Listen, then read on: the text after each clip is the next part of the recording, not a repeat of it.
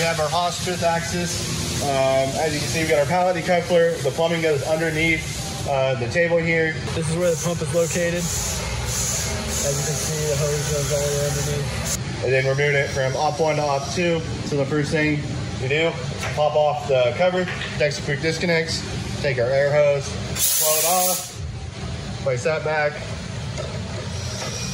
And then we get our pallet decoupler. It's over here on the docking station. Come over here, place it on.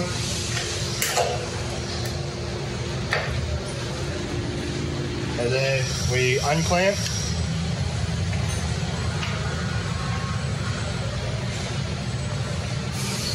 Then we're gonna change out, move it over. And then we come back, we clamp again. And then we sit here, we watch for our gauge to stop moving. And it looks like it built up pressure. So we go back, put our clamp in the middle position. And then we're ready to decouple. Pop that off, put it back in the docking station. And then last thing to do is put your covers on.